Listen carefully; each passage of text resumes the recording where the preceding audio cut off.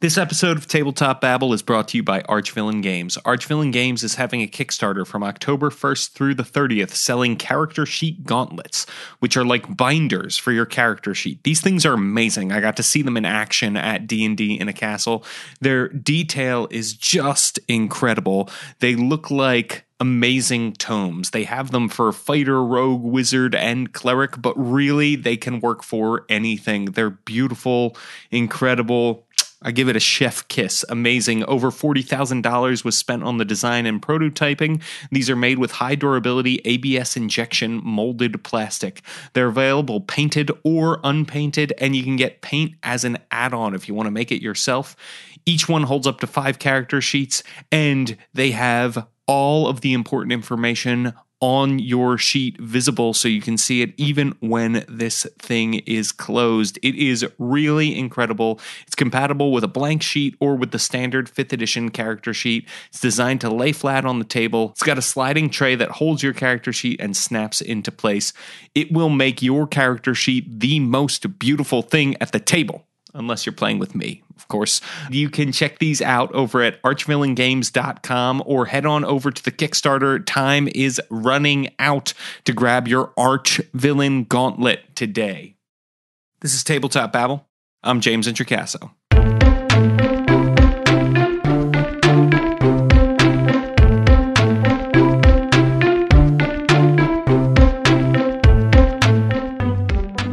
Today on the show, I am talking with designers Craig Campbell and Humza Kazmi of the Hydra Cooperative about the amazing work they do with games in horror and how to run and write awesome horror adventures.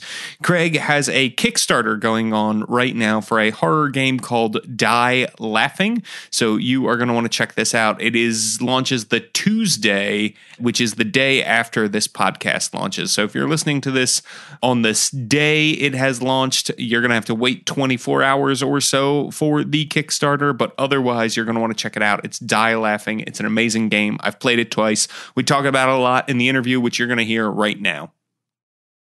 All right, everybody. Now I am here with two of my favorite people. Let the folks at home know who you are and what you do in the world of tabletop role-playing games. Craig Campbell, let's start with you. Hi, I'm Craig Campbell. I'm the guy at NerdBurgerGames.com. I did a whole bunch of freelancing, mostly for D&D, a few other companies, and then a few years ago I started making some of my own games, like Murders and Acquisitions a couple of years ago, Capers, the superpowered gangsters in 1920s America.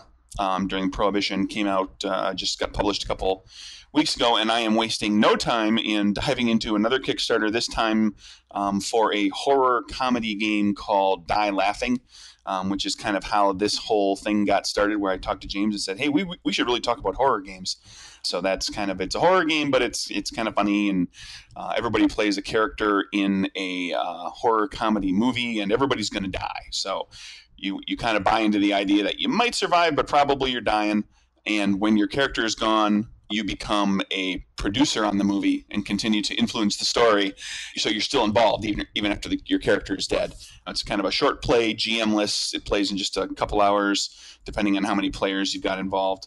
And that's going to be on Kickstarter, I guess, tomorrow, Tuesday, October 30th. If you're listening to this podcast on the day that it premieres, if it's a little further down the road than it was in the past, and maybe the Kickstarter's still going on, so you can check it out. Maybe. And if this is far in the future, perhaps the Kickstarter has funded and you have your copy. Yes, absolutely. It is a great game. We have played it together twice, Craig. I had a blast both times, and you can listen to it on DSPN Presents this week and next week as well. So check it out. It is a really, really fun game. I am already contributing to the Kickstarter. And Humza, who are you and what do you do in the world of tabletop role-playing games?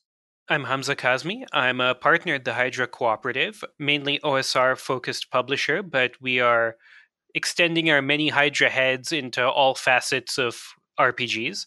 Our two latest releases are actually serendipitously both horror-focused. Luca Reyes has created Witchburner, which is a small, tightly focused game module about a group of player characters who've been brought to this tiny little town up in the mountains and told that there is some bad things going on. We think that there's a witch in the town, and you must find them and burn them. And the other one is What Ho Frog Demons, the fourth in our Hill Cantons line of products. And it's got one section, Beats for the Beat God, which is a comedy horror excursion where the player characters are engaging with a town that's been overrun by zombie beat pod people, if you will. So I am super excited to talk to both of you because not only are these products fun, they're weird, they're twisted, they're dark, which brings me to my first question. What is fun about horror games and what is fun about horror comedy? You know, I think on its surface, it's like, oh, you're running around. There's a high chance of death and mayhem and grossness. Like that seems like maybe it wouldn't be fun, but we love these things, especially as gamers. We love horror movies. We love playing up the horror. Halloween, I feel like Halloween is the gamer's Christmas. You know, my feed is like blowing up with stuff right now. So what is it about horror that we like, and how do we harness that? Craig, let's start with you. Well, I'm a horror movie and horror fiction buff from way, way, way back, and I've actually like deconstructed all of this stuff many times in my head.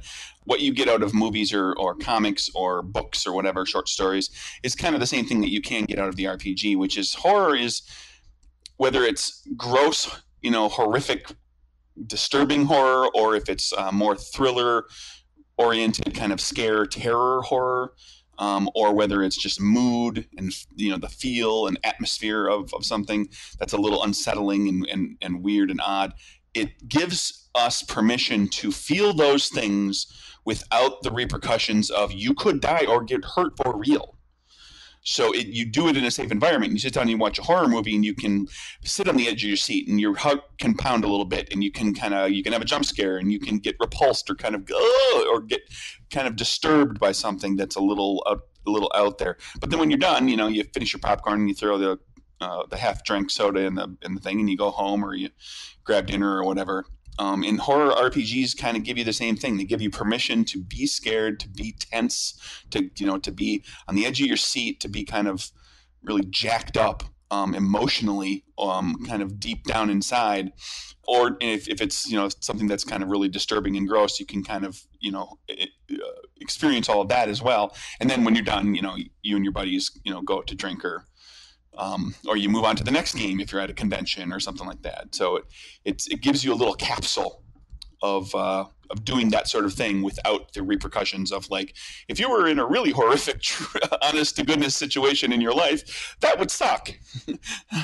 So you get a taste of it. That's the thing that I enjoy about watching horror movies and reading and playing horror games, is that I get to have that moment. Yeah, definitely. I remember being in middle school and like lamenting with my friends, like, oh, it's so sad that there's not really a zombie apocalypse. And, now as an adult, I realize, like, that's crazy. That is an insane life would be miserable if that was actually the case. But that's how much we loved that fiction, right? Humza, what about you? What do you think makes horror games appealing and horror overall something that we love to consume? So I'm actually coming to this from kind of an interesting perspective. Like growing up as a kid, horror just had no appeal for me. I just stayed away from it. That sounds like a bad scene. Why would I want to watch that or read that? And so as I've realized, oh, I actually kind of like this stuff, I've also kind of tried to assess, why am I liking this stuff? I'm approaching it, kind of with somewhat new eyes.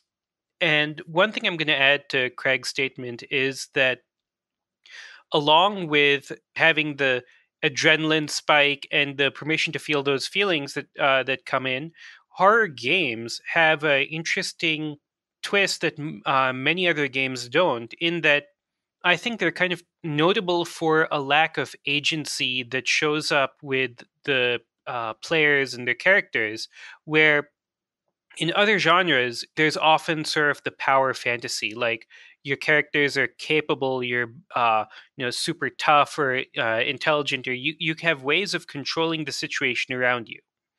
And a horror scenario, whether it's jump scares or it's something more brooding, is all about circumstance where you don't have that control, where you are trying desperately to find some way to reassert it, but the status quo is that it's not available to you. I think that that's something that breaks horror games in particular from their compatriots in other genres.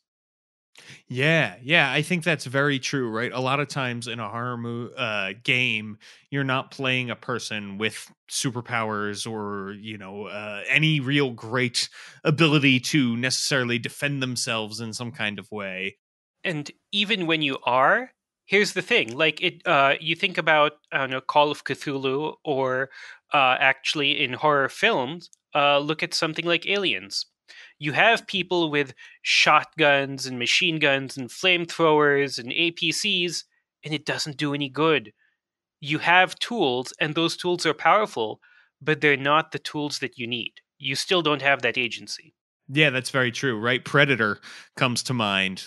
All of these amazing super soldier politicians in the jungle, and they can't take this thing down. So yeah, I think that's a totally true thing about the power you have, and it's interesting because I think in RPGs you see sometimes people who don't necessarily like consuming the genre in other mediums, like they can't watch a movie because it makes them too tense, or they can't read a book, or whatever it is. They can play out the horror in an RPG for because they're engaging with it in a different way, which is so interesting to me because it puts you right in that story.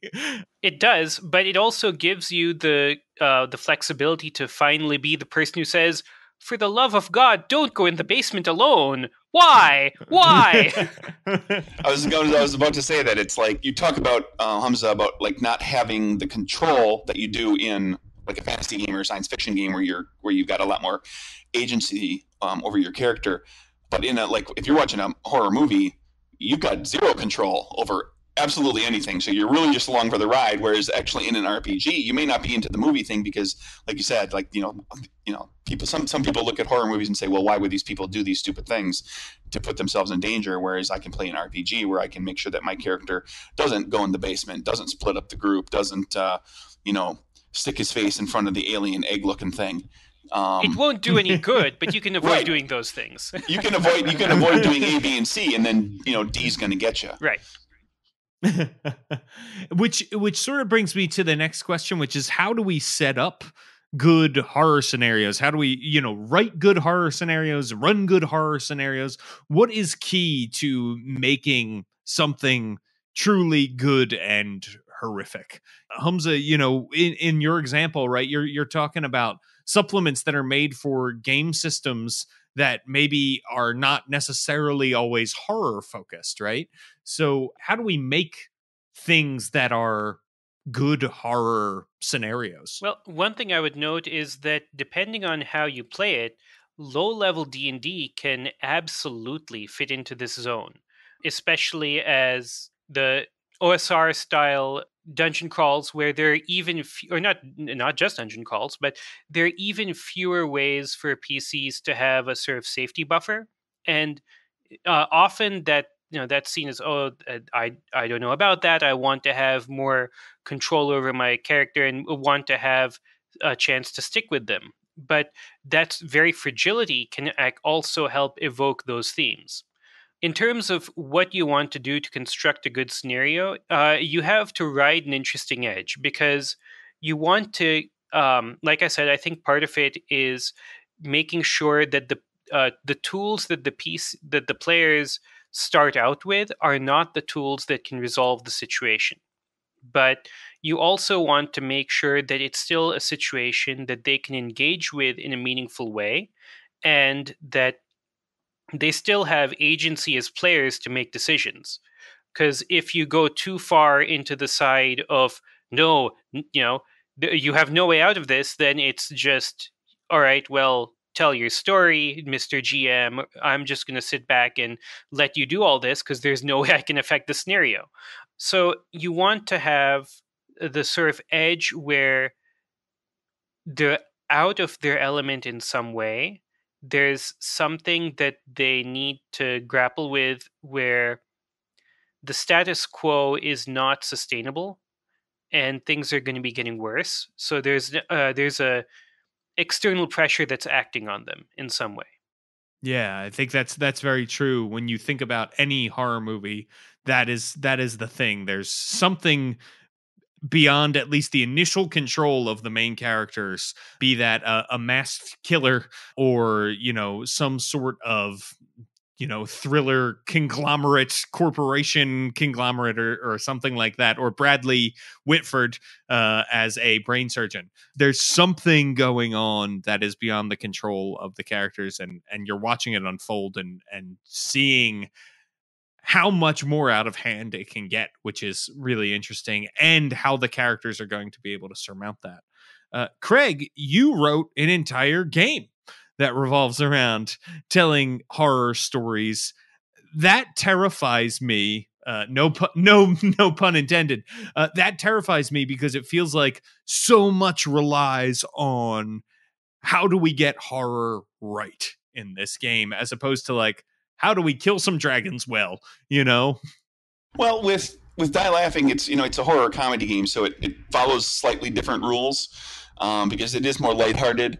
I think we'll probably hit on horror comedy at some point here, but like as far as straight horror kind of stuff goes, I think from the perspective of outside of the actual gameplay or the actual scenario that's being put together, one of the things that I have found most useful is avoiding distractions at the table, which is something that GMs and players always kind of grapple with anyway. If it's bright out and there's traffic driving by, and everybody can just fiddle around on their phone when it's not their turn, and people are cracking Monty Python jokes, it's going to be a little hard to run Call of Cthulhu, because Call of Cthulhu requires a kind of a mental state that you're in. You've got to be thinking about how your character is in way over their head. If I think a lot of people will agree, the moment you start having to fight the great old one, you have gone way off the rails in Call of Cthulhu. Like there's no good outcome.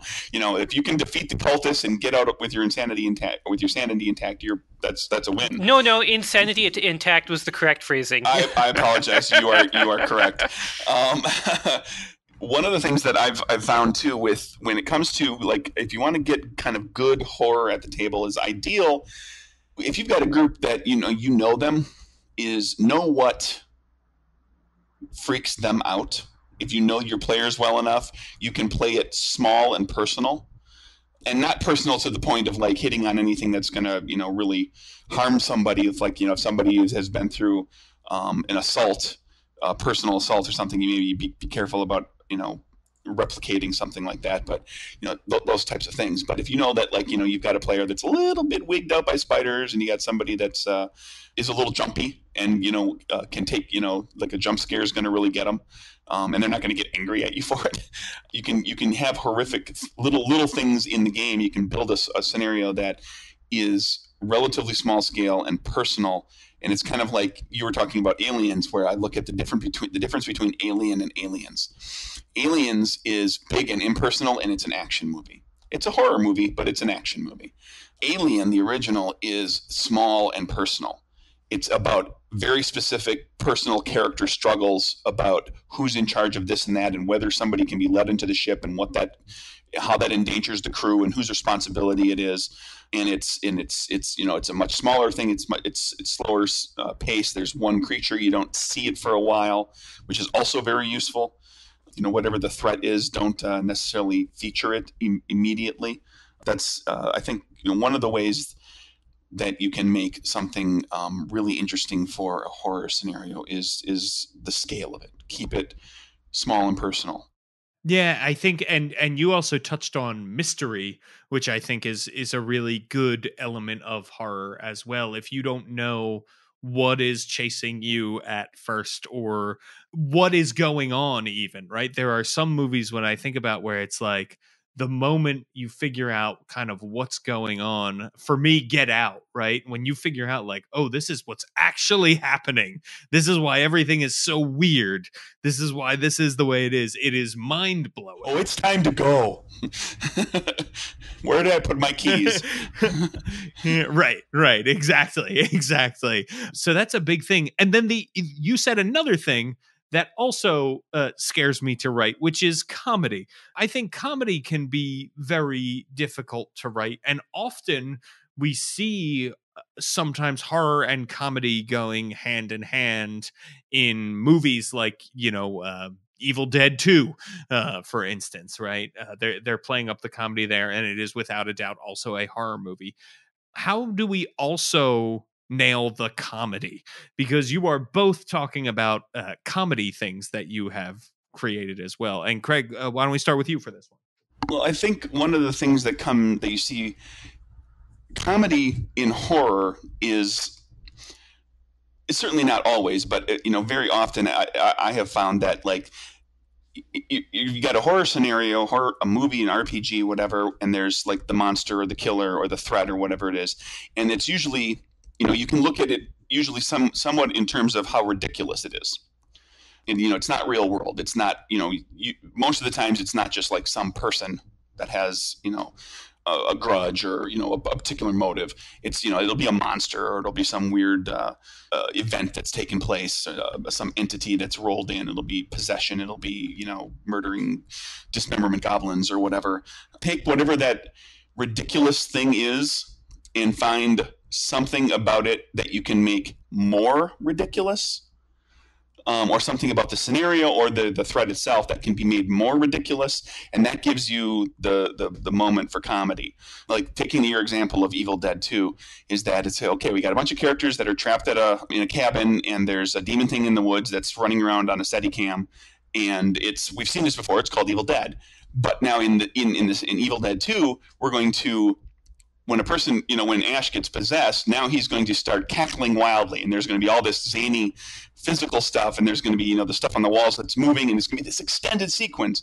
And, you can take, like, the idea of being possessed. Well, you're not just possessed, but you're possessed by something that's, like, making him do, like, a little song and dance number with this really contorted face. You can do that in RPGs where you can take, if you've got NPCs that are getting killed, well, what's happening to their bodies? Are there, like one of the things that you see with horror stories a lot of times is like whatever it is that's doing the killing will leave the bodies to be found in a certain way, right? They're sending a message or whatever. Well, that message can be ridiculous. The person can be, if it's a farming village, then the character, the people that get killed are put up on the scarecrow stalks and given a big, goofy blood grin, that's just painted with blood or something and it becomes like disturbingly funny. And you can take scenes of brutality and gore and bloody this and that, and blow them up into ridiculous proportions and let that become funny. Where it if you're describing the viscera and you're using words like viscera when you're doing it, giving it in kind of clinical terms, it becomes kind of disturbing. But if you talk about how the guts are pulled out and they're strung up like a pipe organ, in the description, you can put some funny into it and let it takes the edge off the horror, which I think sometimes helps people who they want to do the horror thing, but they don't necessarily want to go too far down that road. So if they know there's going to be some comedy in the scenario, they're a little bit better with it, and it becomes a balancing point. It's like you got something horrific and then you do something funny, then you do something horrifically funny, and then you do something horrific, and then so forth. It's a counterpoint. The comedy, I find in a well done horror comedy story, the comedy is a counterpoint that actually kind of elevates the horror to a different level. In the Die Laughing game that we played, there is this great moment where the killer is a masked killer, and one of the rules built into the game that helps with the comedy is that the killer needs to kill with a different ridiculous weapon every time they attack in a scene. And so the players, you could see, were topping each other, coming up with what was the most ridiculous thing that this guy could pull out of, his Casey Jones golf club bag of weapons next. And so, yeah, I totally see that coming through in your design, which is amazing. Hey everybody, just wanted to let you know that this episode of Tabletop Babble is brought to you by Kobold Press. Kobold Press are the makers of fine 5th edition Dungeons & Dragons products like the Creature Codex, the Tome of Beasts, Deep Magic, and now the Warlock Patreon. Warlock is a Patreon-supported project from Kobold Press. With your support, the Kobolds make new 5e Midgard material on a regular or ongoing basis, which can be dropped into your Midgard campaign or really any dark fantasy 5th edition game. Who doesn't love that? If you become a patron, you'll gain access to new maps, new monsters, new 5e character options, and much more, like the amazing Kobold Lairs, which are dungeons you can drop into anywhere. Subscribe today and you'll instantly get access to brand new mini dungeons and adventures like Smuggler's Run, Black Sarcophagus, the Fey Courts, and more. Check it out at patreon.com/koboldpress. That's patreon.com/koboldpress for Warlock. All right, back to the show. Humza, you've got beats going crazy, attacking people. How do you make comedy happen in horror? Going back to why I think it serves a useful purpose, it's really hard to maintain a single note throughout an entire session. And so if you have something that's trying to do just horror the entire time, like people are going to start to, whether they want to or not, break the mood because that gets oppressive and it gets, one note and unfun, and you lose the creep factor that you do need for horror. And I mean, I think actually the example I always go to is the little comedy bits in Shakespeare's tragedies. Like you have, Hamlet with all the blood-strewn sea and the court of Denmark decapitated at the very end of it, but you also have bits with gravediggers and stupid puns and all these little bits here and there because precisely because they help take the edge off. They let people laugh, and that means that they let down their guard. And that means that the times when the awful stuff shows up, it's that much worse. It's that much more affecting because you start to laugh. You stopped worrying and feeling unsafe. Read Macbeth sometime. That is a heavy, weighty play, and it has precisely one comedic scene when Macduff arrives at the gatehouse dead in the middle of the play. And so you've got this hour of oh my God, things are so, people are, dead, and there's all these, all this weighty subject matter and betrayal and so forth. And then we have one little comic scene, and then it gets really weighty again. That's the one with the gatekeeper who's completely drunk off his butt, right? He's drunk, the drunk gatekeeper. When I think it's when Macduff first arrives on the scene at the castle. Yeah, and it's a lot of wordplay. So in terms of how I would integrate comedy into horror, it goes back to keeping momentum going. You have some funny moment, whether planned or spontaneous, and you let that ride, but then you keep going and you have the momentum of the situation continue to take place.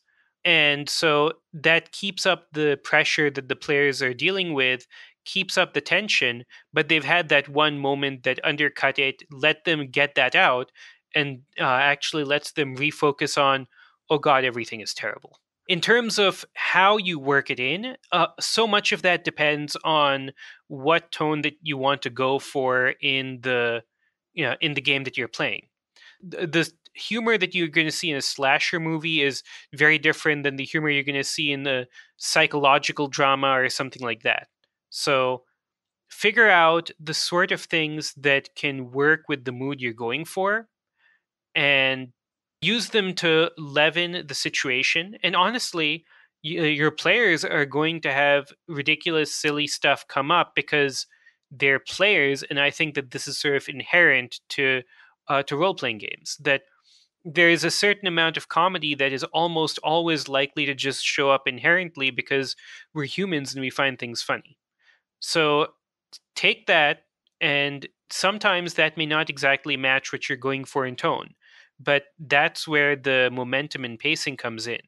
and you control how much that winds up diverting off of the tone and nature of the horror you want, or whether it's something you can work with.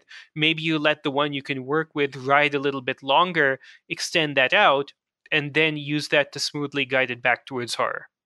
Nice. Everything you all are saying, I agree with. Totally, totally, totally. Horror, I think, feels intimidating because we feel like we need to invoke a certain feeling. It's on us as writers, it's on us as game masters to invoke these feelings in our players. And if we fall short of the comedy, or if we fall short of scaring our players, we feel like we haven't been successful. But I would also argue that it's also on players to come to the game with a willingness to be scared, with a willingness to buy into the scenario, right? There's a certain thing, if you sit down to play Mutants and Masterminds, there's a different buy-in for that than if you're going to play Call of Cthulhu. Absolutely. And I mean, I think that requirement of buy in is something that you need for any game, no matter what you have going on. If you want to play like Silver Age superheroes and one person is dead set on like late 90s blood and guts superheroes, there's going to be a mismatch. There's going to be a mismatch because you haven't all agreed on what it is you're sitting down to play. Yeah, no, you're totally right. And so how do we get that buy-in? Like what are some important ways? Because I think sometimes horror, it seems like players can be more resistant to. They can be more like, well, you better scare me, because they have in their heads from playing other games, they're supposed to be heroes, they're supposed to be tough, they're not supposed to do the dumb thing and go down into the basement alone, but that doesn't necessarily always make the best horror story. So how do we get that buy-in from players that, like, hey, be willing to be scared and I will do my best to scare you? Craig, let's start with you on that one. You have different gaming situations where if you've got like a home game, I think, you probably, if you know each other, so hopefully you've built a certain level of trust. And the GM trusts the players to kind of come along on the ride, and the players trust that the GM is not going to lead them astray. And if you're going to, play a horror campaign or mini campaign, or even a one shot, it's worthwhile making sure that, as the GM, maybe you bring it up and say, okay, here's what I'm thinking this is going to be. Are we all on board with this kind of thing? And then kind of the same goes for, like, if you're going to inject a horror scenario into an ongoing campaign that isn't necessarily horrific. Something that D&D people love to do is, like, when October hits, it's like, all right, here we go, time for the vampires. Just make it clear to, like, kind of out of game that, like, okay, normally you guys are big bad heroes running around and you kind of kick ass, and we all have fun with that. But we're going to go into October, let's say, and we're going to run like a double session of this horror story.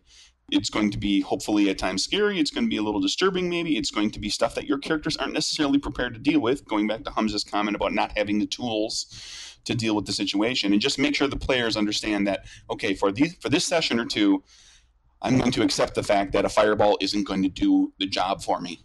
That it's that the go-to tactics aren't necessarily going to do what needs to be done, and there's going to need to be other avenues explored in order to resolve the storyline. And and I can expect that there's probably going to be the GM twisting things occasionally, doing some things that I'm not used to them doing, in order to put me in the situation that I'm not going to be able to deal with something as easily. What about you, Humza? How do you get that buy-in from folks? I imagine, as an OSR guy, like you said, first level D&D has a lot of horror qualities to it already. So your players probably show up ready to play. Yeah, like there's certainly amount of inherent buy-in that we get based on system. Like, okay, there's certain baseline expectations of life is cheap and I don't have the ability to tackle this thing head on. I'm going to have to think laterally, because going in head on is just like going against Michael Myers armed with, trying to beat him up in a fight. It ain't going to work out well. For horror specifically, I think that, James, you're touching on a player's willingness or unwillingness to say, all right, I'm ready to be scared. And I think part of that is actually by showing a bit of vulnerability yourself as the GM, by finding something that you find horrifying or creepy or eldritch or whatever tone you want to go for, and letting that bleed through. When you make it personal, when you show that this is something that would be freaking you out if you were in their shoes, then I think that that comes through, and that people start to become more willing to go along with that when they realize that this is something that you take seriously. If you approach it in a completely detached mode, it's I'm not going to say it's not possible. It definitely is, but it's, I think, a good bit harder for people to feel the horror vibes that one might be trying to give if you're not conveying the full tone of, yeah, this would disturb me, this would freak me out. Y'all are dealing with some really weird stuff here. I think that makes a ton of sense. And, I've talked to Rob Schwalb before, and that sounds like it's sort of how he designs is he has these things he's terrified of that he can't get out of his head. And then he wrote Shadow of the Demon Lord. It's And now other people can't get them out of their heads. Right, exactly. Yeah. Yeah, or to put it Batman's way, right? Like Batman fears bats and wants his enemies to therefore fear bats. That's why I'm always putting spiders in things that I am making for my players, because I'm like, I'm terrified of spiders. You should be too, and it feels personal for me, and that's probably why I'm doing it. As I'm like, oh, well, this for sure is scary to me, so it's probably scary to somebody else. Right. Even if the player is not at all terrified of spiders, they deal with them all the time, whether it's squooshing him or taking him outside gently, because you're scared of spiders. That fear and that personal reaction, the visceral, that comes through, and that's something that I think people will latch onto. I think it is possible to get, like, for someone to have an extremely clinical, detached tone describing what's going on, and to use that as a different sort of horror. But that's one that I would want to, sort of study and process very carefully, because it's not nearly as intuitive to me. So finally, we're sort of wrapping up here. Horror can get very intense. There can be things that maybe freak people out that you weren't aware was going to freak them out, that they weren't even aware was going to get some sort of bad reaction. The game isn't as fun anymore for them, and now I've put someone in tears, and I didn't mean to do that. Right? How do we set ourselves up for success with horror? We want everybody to be scared. We want everybody to come in, and being scared entails, feeling a little bit edge of your seat, uncomfortable, that sort of thing. So presumably if people are there to play a horror game, they're there to get that feeling. How do we stop from getting into like terrible territory, which can be hard when you're playing for an audience of 6, right? It's almost easier to know where that line is when you have an audience of hundreds or thousands or millions of people, if you're lucky enough to have an audience that big, because you're like, oh, okay, society has some very clearly delineated lines. But when you have 6 people, those lines could be much further in one direction or another.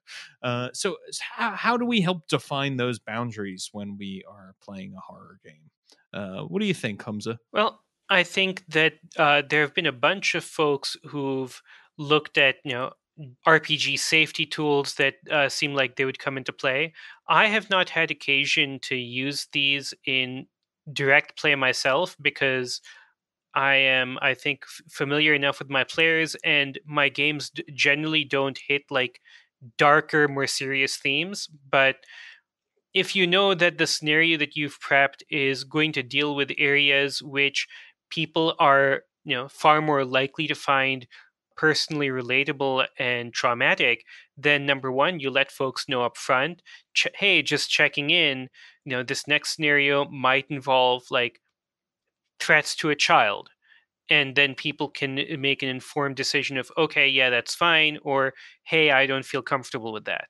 There are tools like stoplights and X cards and so forth for oh, whoa, this went someplace I wasn't expecting, and I really don't feel comfortable. Here's a way I have at the table to sort of indicate that concern in a accepted way that doesn't require me to feel even more uncomfortable articulating why that's going on. Obviously the best thing is knowing your players well, knowing what works for them and what doesn't. But sometimes you don't have that luxury. Sometimes you're running a game at a convention, or you're playing something for the first time, or even someone who you know well. Maybe there's something that hasn't come up that's a really serious thing for them. Wow. Yeah, that is very true. Craig, what about you? What do you think as far as safety tools and keeping things fun at the table with horror? I think horror, perhaps more than any other genre, has the inherent risk, without defining any specifics, just saying as a genre, horror has more risk of running into something that is going to really get under somebody's skin and get to the point where oh man, I want out. I don't want to touch on that subject. I want to see if we can back this up. And I think the safety tools that Humza has talked about, there's plenty of different ideas out there for those tools. You can find the ones that you think will work the best for the game that you're going to run, if you think you want to have something in there. And I think for a horror game, especially at a convention, it's probably a good idea. When you're considering things to write for your horror scenario, there's a website called Does the Dog Die? Which is just a list of, it basically lists movies where a lot of things that some people will have problems with happens. Is someone hit by a car? Is electrotherapy used? Is a child abused? Does the dog die? Are there snakes? Are there rats? Is there eye mutilation? And I'm not saying that you need to go down and hit it like a checklist and decide what you want to include and what you don't want to include. But like, if you're dealing with players that you kind of know, it's probably not a bad list to just kind of roll down that and think about your players as you're looking at it and say, oh yeah, I know that so-and-so has expressed that's we're not going to touch on that with this person. And I hate to say it, but there's it's a website that's intended to help you find, to avoid those things in movies. If so you don't get hit with the anxiety and the concern and suddenly get triggered off on something that's kind of personally horrifying to you, beyond just being a horror movie or an action movie or whatever. One of the people in my group has had an accident once where they got poked with a needle very close to the eye, and they are really that is out. We are not going to do anything that gets poking at somebody's eyes. I'm not going to describe that at the table, nothing like that. So you can just remove that. That is, it's funny. I know of that website, but I had not thought about using it as sort of a resource to be like, oh, what weird things are there in the world that I don't know about that's kind of a cool way to be like, oh, okay, maybe this is some territory that's more troublesome than I realized, or that sort of thing, which doesn't mean you can't necessarily go there or right there, but it is something that hey, maybe you want to bring up to your group beforehand if you're worried about it. Right. Using these tools isn't a way to say, oh, you should never go near this or that, but you should think about how you're doing it and try and do it in a responsible and thoughtful manner. Because while you've got a game that you want to present to your players, you're also dealing with real people around a table, and you want to make sure that they're okay. Totally. And role-playing games can be a great way to handle certain issues or tackle certain issues if everybody's on board and you're handling it in a way that everybody is on board with. So, this is not to say stay away from those things, don't do them at all. This is to say keep the lines of communication open, be thoughtful, be present, and remember that it's all about having a good time. So, yeah, this has been a great conversation with both of you. I super appreciate you joining me today on Tabletop Babble. Before we go, where can people find you, Craig? Oh boy, you can find me on Twitter. I'm at NerdBurger Craig. You can find me at NerdBurgerGames.com.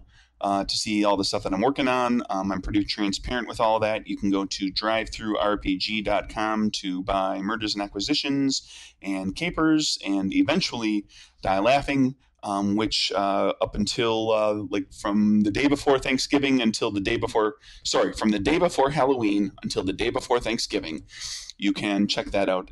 Check out Die Laughing at Kickstarter. And hopefully everything's going really well. Yes.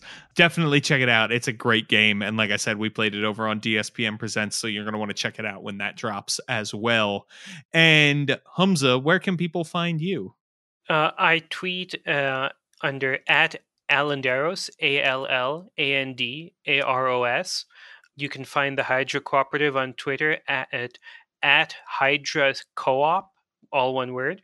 You can find us online at hydraco-op, and you can find our products on DriveThruRPG.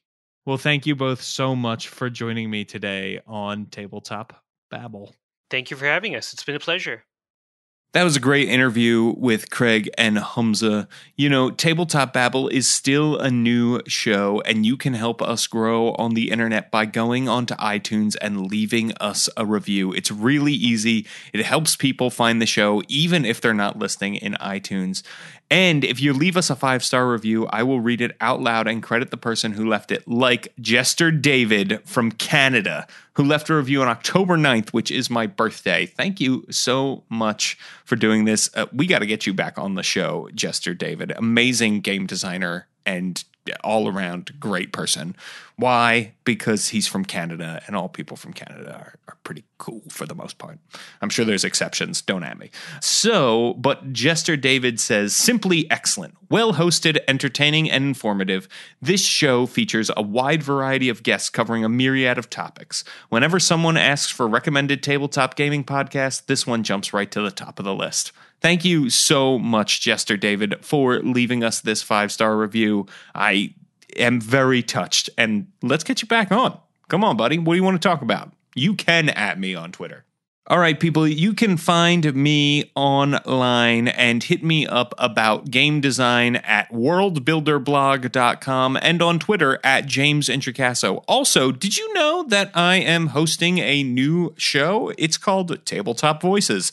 It's very similar to this one, Tabletop Babble, except that you can watch it live, and I talk one-on-one with game designers about their life and times in the RPG industry. You're really going to love it. Check it out. Every Friday at 4 p.m. on the Encounter Roleplay Twitch channel, or you can catch up on YouTube, or guess what? There's a podcast feed over at don'tsplitthepodcastnetwork.com. It's also on iTunes, Google Play, Stitcher, all the places where you get podcasts. So go ahead and check out Tabletop Voices.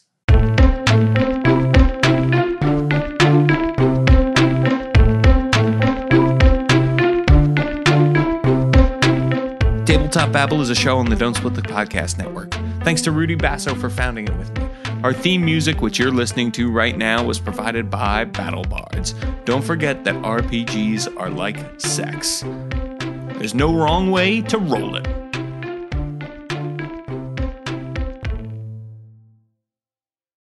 Hey everybody, I just wanted to remind you that this podcast is brought to you by Kobold Press. Kobold Press, as you know, are the makers of many fine 5th edition products, some that have my name on them. They are one of my favorite third-party design companies. I seriously can't say enough about them. Their products are play-tested, they're well-edited, they hire amazing designers, present company excluded, of course, and you can get so much awesome from them. I know I talked about Warlock in the middle of the show, but I just wanted to let you know I am a patron of Warlock, and I have gotten more content out of this thing than I ever thought possible. For like $3 a month, you get so much, so many amazing layers, so many amazing adventure ideas, articles that give you advice, there's new monsters, and if you're a player, there's player options too. It's really, really cool. I recommend you check it out. Go to patreon.com/koboldpress. There's all kinds of great information there, and also the Kobold community itself is amazing. Search for Kobold Press groups on Facebook, follow them on Twitter. You will not regret it. Thank you so much to Kobold Press for being a sponsor of Don't Split the Podcast Network.